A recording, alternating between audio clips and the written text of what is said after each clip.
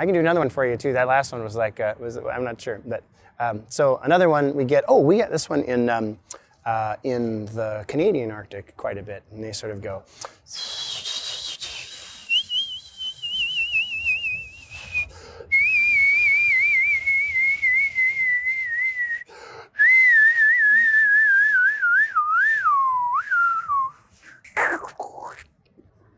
I need more breath.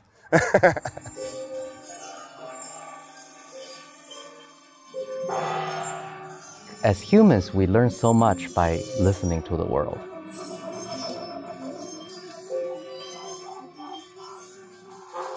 Our environment has always been a very important source of inspiration, and I think because of the collaboration with scientists, we have elevated that collaboration to a new level. We can discover how the world sounds in a way that we didn't know before.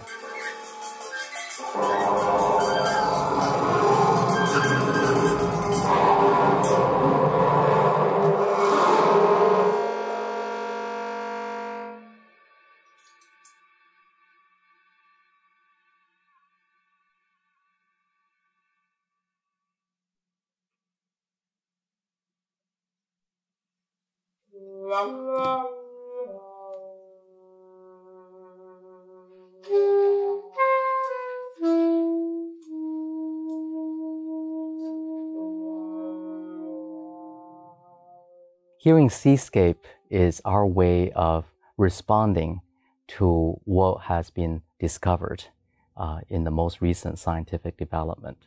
The researchers at the Scripps Institution of Oceanography, some of them placed hydrophones in the Arctic Ocean and were able to capture sounds that we didn't know existed before. It's so beautiful and inspiring that I just felt compelled that as artists, perhaps we can make a record of what we know during our time. What is nature for us?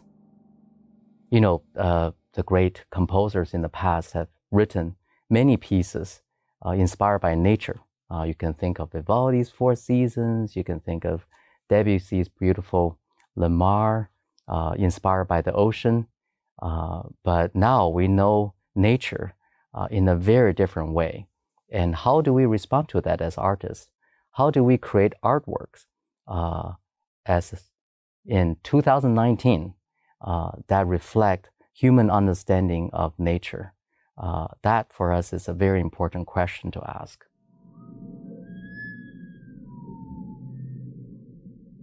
In this seminar, we have discovered several different projects because it was developed by students in the performance area, in the computer music research area, and composers. So you're going to see a variety of approaches that were all inspired by the collaboration with scientists. For example, some performers figure out new, innovative ways to play their traditional instruments on the violin, on the trombone, on the flute, on the oboe. You hear them in the orchestra.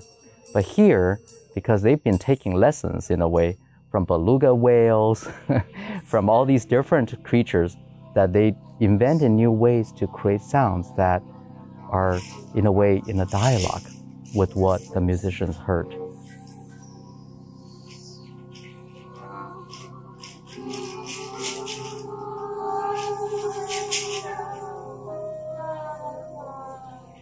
So the piece that we did, we called Living Ice, and it was a piece for improvising musicians and recordings of Arctic ice. I was working with a composer named Anahita Basi. I'm a trombonist, and I was working with a oboist named Juliana and a violinist named Ilana. We had access to underwater recordings of Arctic ice. So believe it or not, ice is extremely kind of dynamic, and over the course of the annual seasons, as the North Pole gets colder and warmer, you know, the Arctic ice expands and contracts over thousands of miles.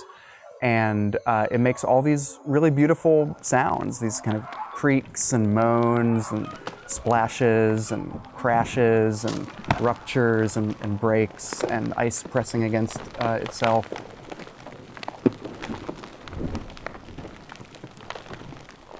the way we had access to these sounds is there's a lab here at UCSD at the Scripps Institute of Oceanography. They're called the Whale Acoustic Lab. And what they've done is they've installed hydrophones, which are high-powered microphones underneath the water in oceans around the world, including in the Arctic Ocean. So they have just continuous sonic data of whole years of the sounds of the ocean. So we were able to kind of access their archive and get some sounds of North Pole Arctic Ocean ice that really inspired us. Our goal was really to kind of show the variety and the kind of dynamism of these ice sounds. So we were kind of imitating some of the sounds, but also doing things to complement them, and generally just try to kind of highlight all the different characters of this ice. And so that's why we called the piece Living Ice. We wanted to show kind of how alive the north part of our planet really is.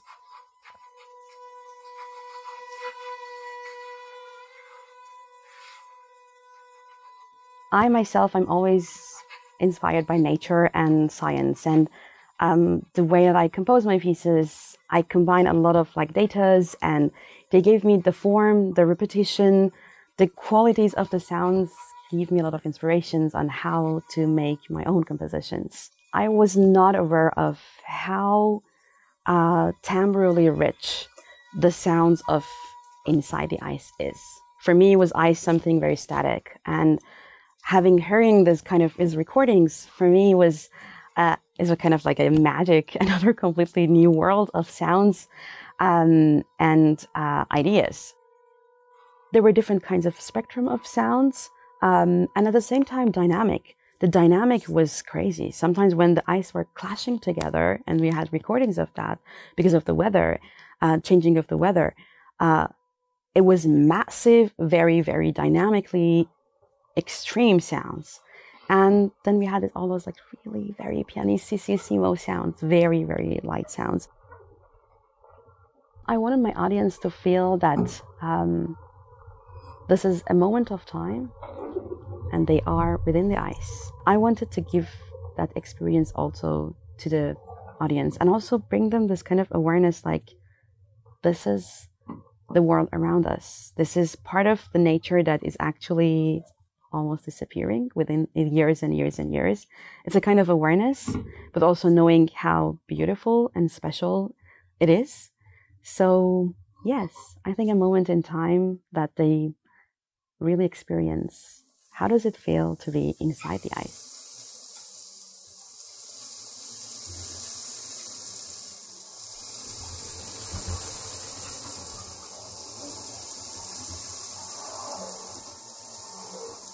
So, it takes a really ideal collaborator to make something like this happen.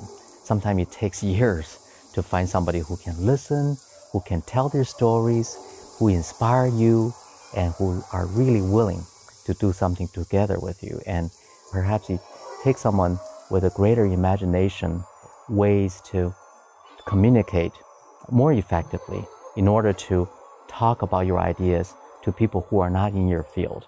And I think Josh certainly has that gift. What do I find to be interesting about working with a group of artists? It's a wonderful question. I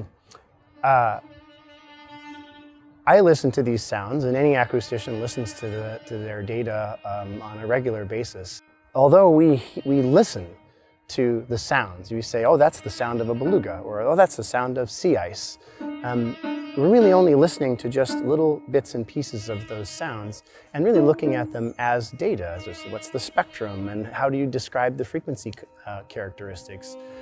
But I found, the first thing I found is when just unleashing a whole bunch of the recordings from the Arctic and from other places of marine mammals into your group of students and working with you, that the care and like the detail with which people are thinking artistically through a different type of ear, a different way of hearing, it helps me to actually see and hear more in those recordings.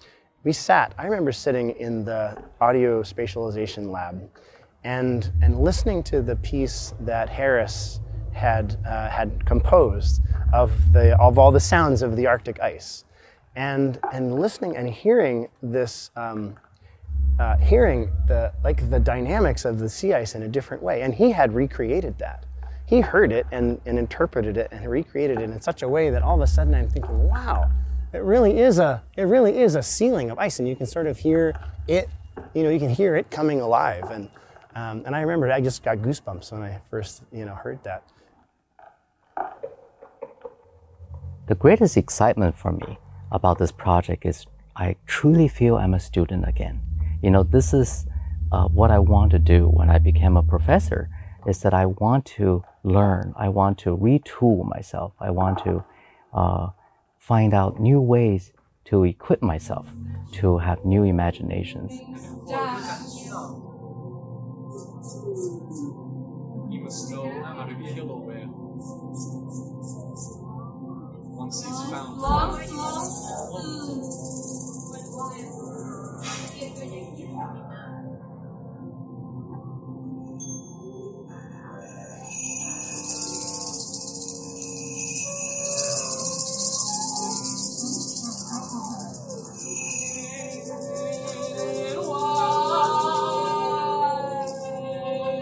that intense moment.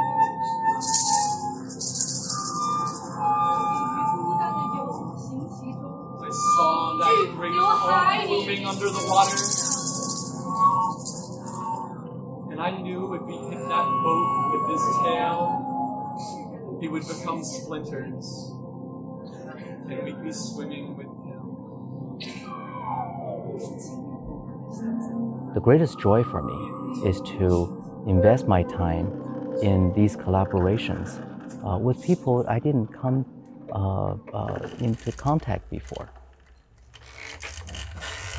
I have been practicing my own art in many ways. I work with choreographers, dancers, poets, directors. So if you listen to this again, like what Harris is doing, like sometimes there's just a crack, but it's super short. That's it.